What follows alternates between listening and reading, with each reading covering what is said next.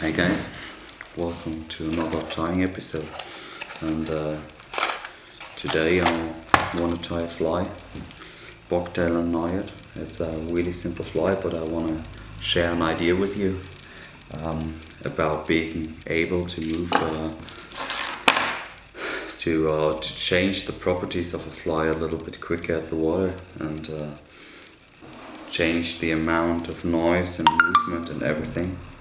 So I would like to share that with you, and it's just a try, so you just try it out. And the color of the fly is it's a white fly with a silver grayish back and orange gills, and that was a really successful fly for last winter, and also a friend of mine really caught a good fish on it.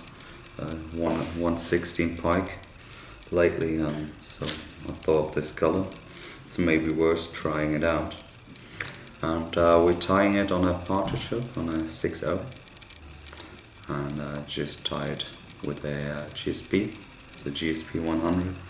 Just give it a few reps. Don't need to cut it, just tie it down. And we take a little bit of super glue. It's a zipper gap. It's not the brush on. The brush on is empty, so it's but it's the same glue. But yeah, if you look for glue for doing that, get the brush. It just makes everything cleaner. So what we're doing now is we are not using these usual tail connectors, but we're using fast attach. And I got some here from Partridge. I think it's a Pike. It's called, or Pelt. I don't know, but yeah. So we're getting one of these and just get it in here. But for getting the titanium flattened together, it's actually nicer. So we take a bead and slide it on, and then we just tie the titanium on. And so I want to try something out. We're folding the titanium back here as well, so when we connect the hook onto the fast attach, the pike is not able to pull the titanium out of the windings. Just be careful at the end where you cut the titanium not to cut your thread. If it doesn't matter, you just tie over it again, use a little bit of super glue, but just save the time. So we tied in our titanium, and now we just tie the usual fly. It's the same fly, the same pattern as I showed you in the last video, and we're just using 2 layers of Bucktail and Nayat again, only in different colors. So we start with the Bucktail.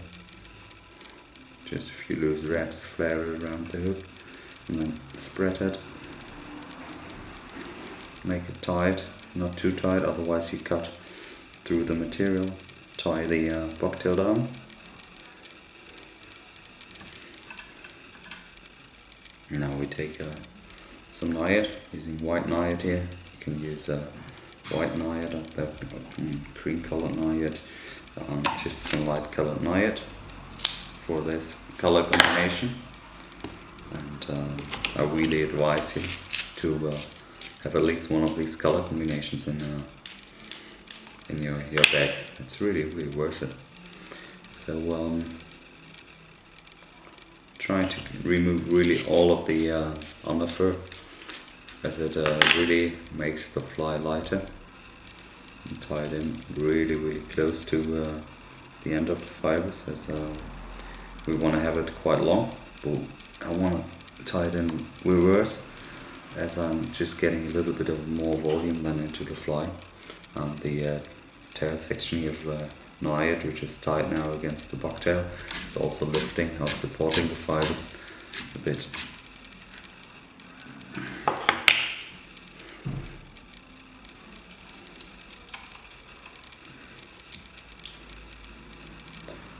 Just tie on top of it.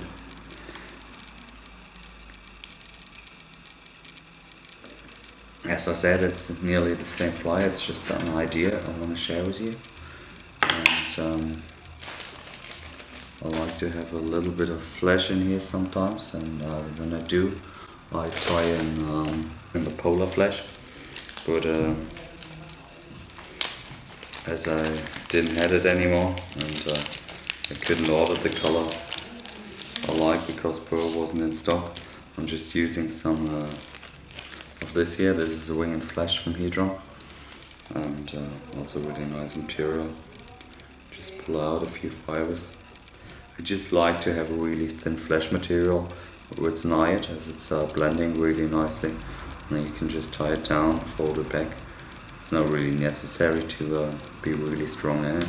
And then you just give it a brush and all your fibers are shimmering a bit. And that's already it. You don't need much more flesh. Now we tie another section of bucktail here.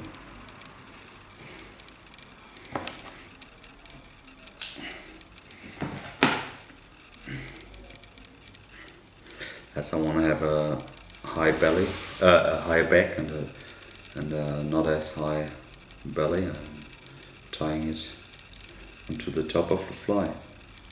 So just pinch it with your fingers and then move it a little bit around, not too much, just on the top half. And you can see it if I turn it, so it's just on the top half, not on the bottom. And then you can pull it tight and the fibers will rise again.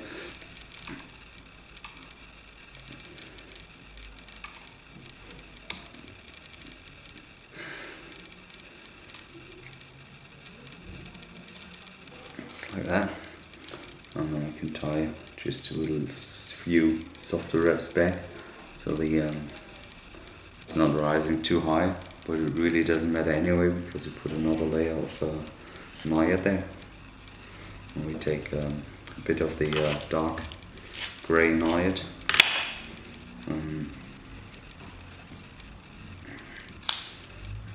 for the back. And as always, remove the underfur and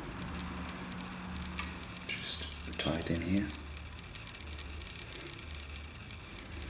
And when you tie pike flies, it really depends on what you want to do. But length is not always what you need in Nayat. If you tie on the back, you want to have a long Nayat, of course. But for the belly color, I like it when it's a bit shorter. So maybe just that size, because you don't need much more. And we take a little bit of the orange Nayat for the belly color and remove the underfur.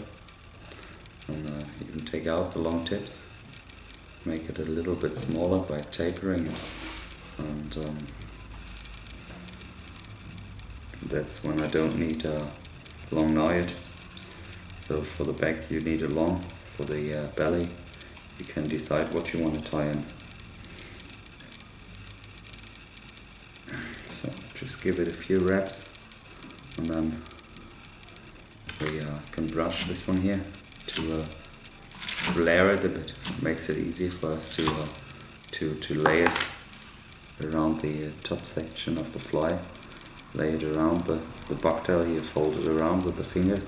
Try to show you. So you fold it around with the fingers, and then you catch with the thread, just to distribute it around the fly.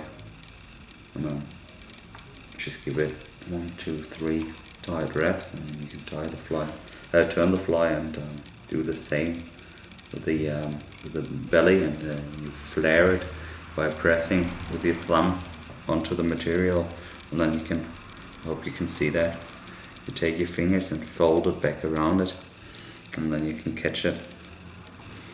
And this gives you the possibility to really cover all the sides with your different Nayat. And then the fly is nearly finished. I've used a little bit of super glue now here. You don't have to, but I just want to, it's not because I'm scared that the thread will open, but when I hit a pike and I grab the material with the pliers, I want to make sure that it's not turning on the hook shank, so I'm just giving it a little bit super glue and a few more wraps. And then we just brush it. Now you can see that the Nayat is really nicely distributed around the all the sides of the hook, and we have a nice gradient from the white to the blacker back to the darker back and of the grey. And when it's getting wet, you can see it will be looking like that. And now we tie our hat on, and the hat we tie with orange lava colored Monsterdub, and with the Baitfish grey, two of my favorite colors from the Monsterdub. Besides brown and Baitfish belly, I really like these colors, but it's always depending on which colors really catch big fish for you, then you like them more. So we just don't take too much, and we align the fibers again.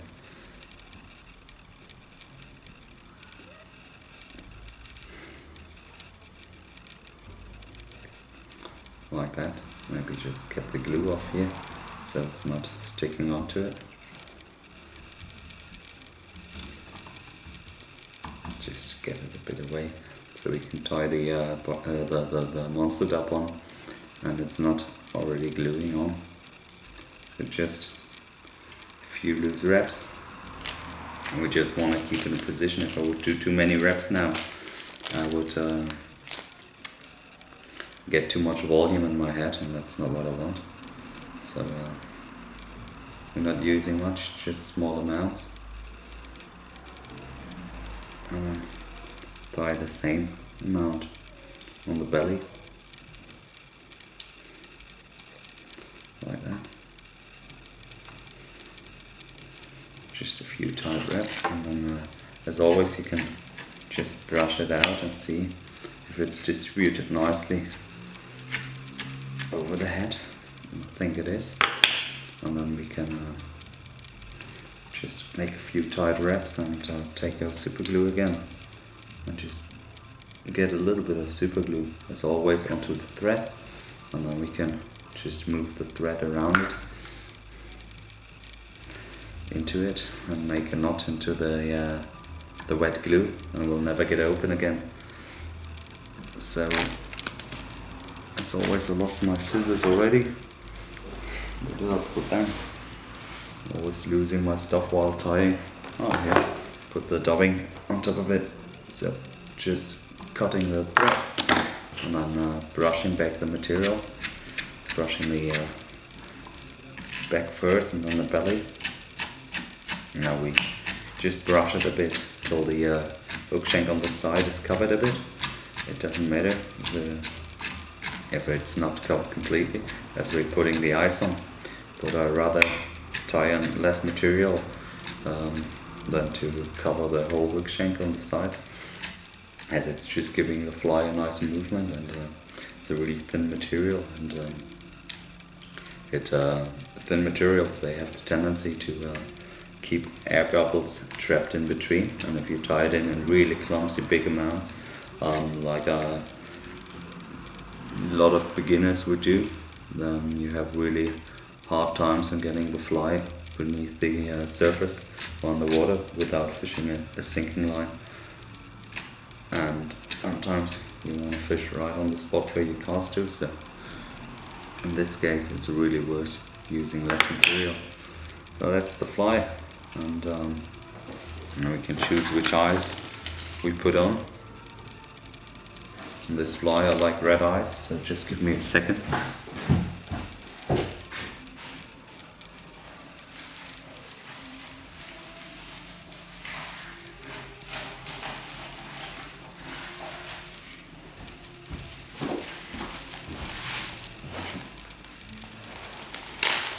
Here I am again, and on this fly I always fished red eyes. I don't know but always worked for me, so no reason to change it. And as always, we're using a little bit of Tiamenda. Try to show you in a bit, not too much, just to let it soak in there.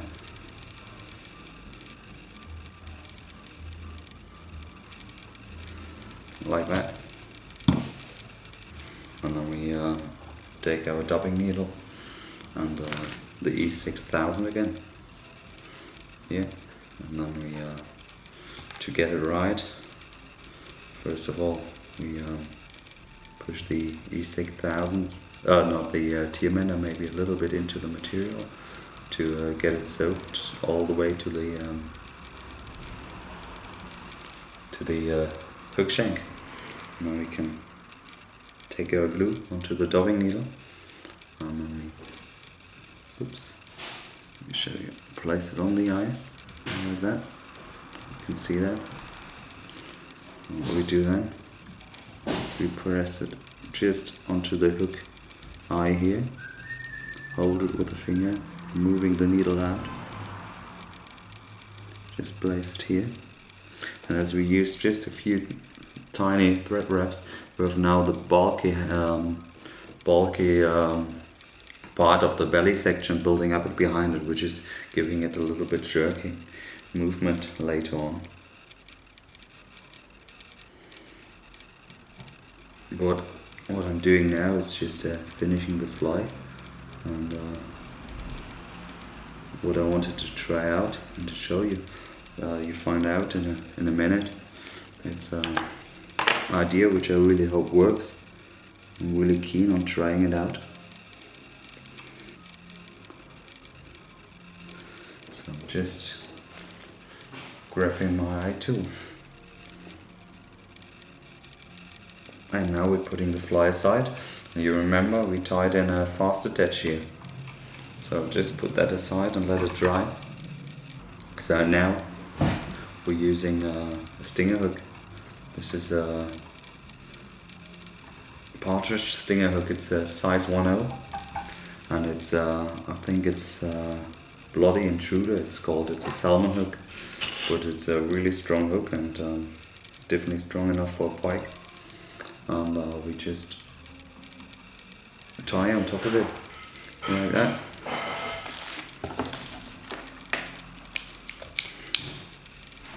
And we take a little bit of the titanium, not much, just a bit.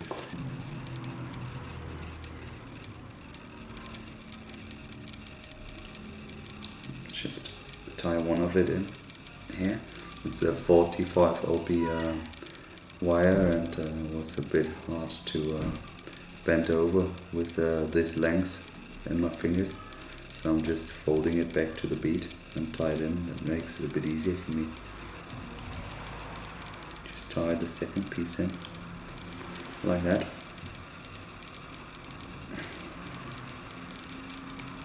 And now you can just pull the bead back. And it's secured. Now we use a little bit of super glue.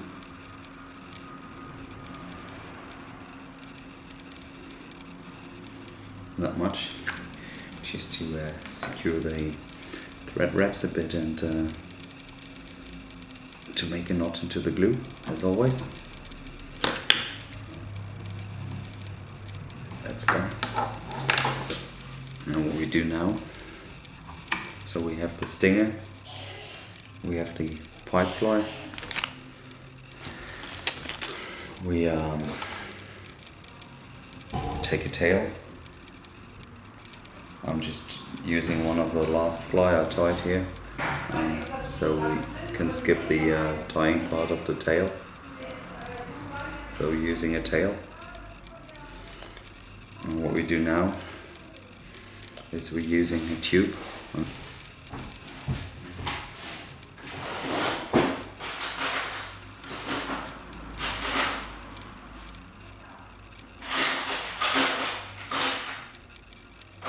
Got my tube device. I make them myself on a CNC machine of it, because I want to tie it really close to the to the tube end. Just put a little bit of glue here, and just get a few loose wraps into it.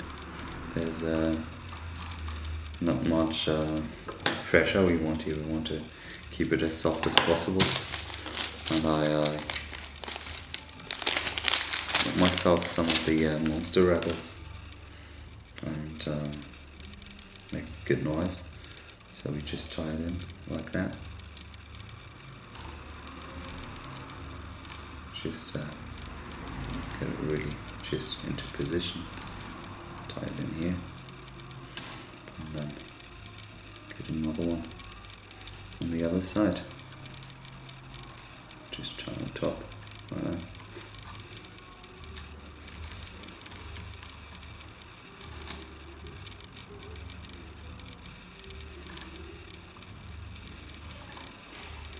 It really doesn't have to be nice. It's just more or less important that it's on the same size, so we just tie it in here. You can't use too many wraps here, doesn't really matter. The whole fly is just an idea, and I wanted to show you that.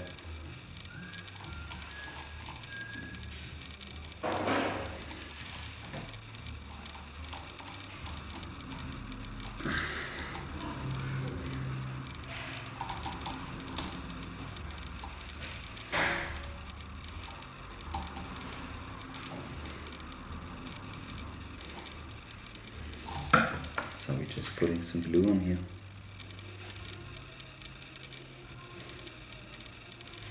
A bit in between the rattles. Like that. Also can't be too much glue, because they're supposed to hold.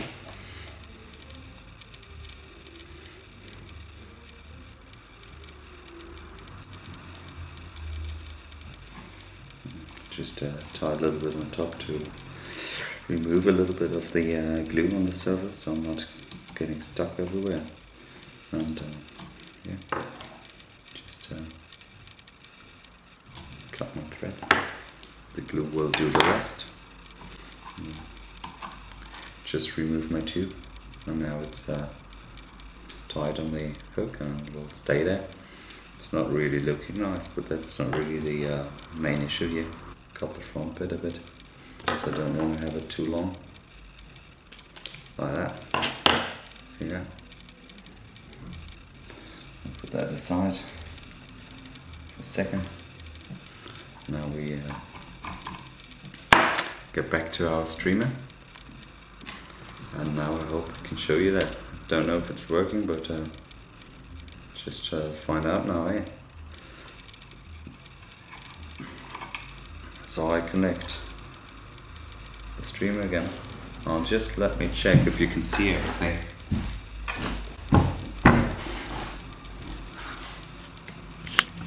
I'm just changing the position a bit to the tail section so you can see it better.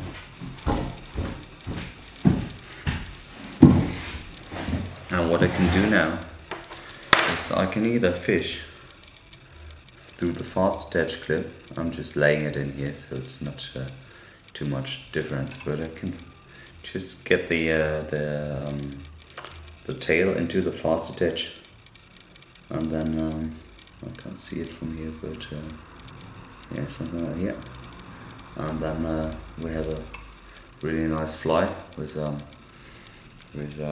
just a dragon tail, wiggle tail, or whatever tail you want to use for some extra action.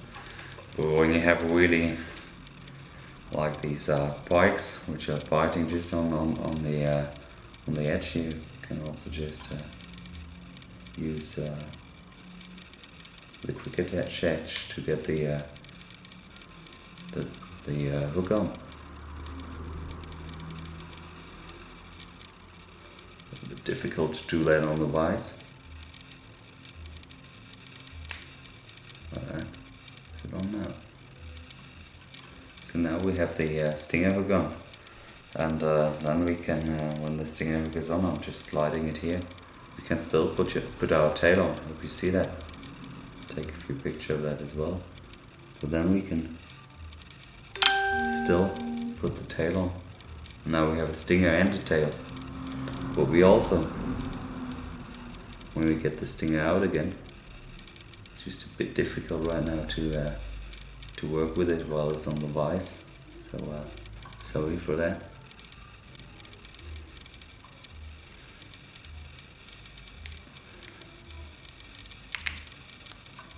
So when we get the tail out again, sorry for that.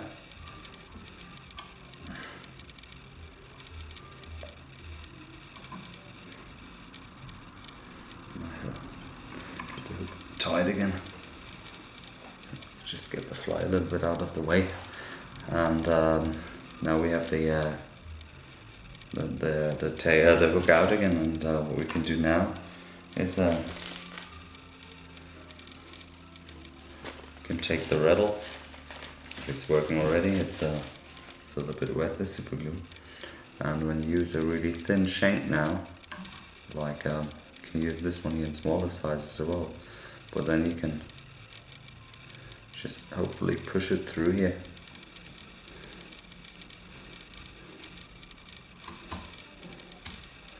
Should work, but need something to pull it through.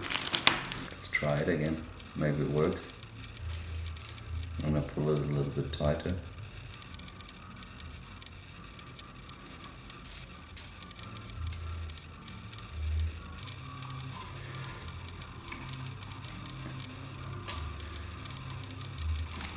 See, now we can slide the even the rattle on top of the streamer, and we can really decide on what we want to do. We can modify the streamer in every kind of possibility. So now we have a rattle on top, and now we can still put the stinger on. And now we have the possibility to just adjust the streamer to the needs and how we want to fish it. If we have really dirty or milky water and we have to have a lot of noise, we just put the rattle in and adjust the tail. If we want to just fish really slow without much tension and just have really shy pikes that only go on natural behaving baitfish, then we maybe just take everything off. If we just don't want to cast a wiggle tail because we only have an 8 weight rod with us or a 7 weight, we just take the wiggle tail off. And that's if you have really pikes that only grab the tail of the streamer, we put a stinger on. If we have really aggressive pikes that keep the whole that attack the whole streamer, we can remove the stinger again. So we have really quite a lot of possibilities to fish this fly now in different kind of ways. So this is an idea I wanted to share with you. Well, thanks for watching.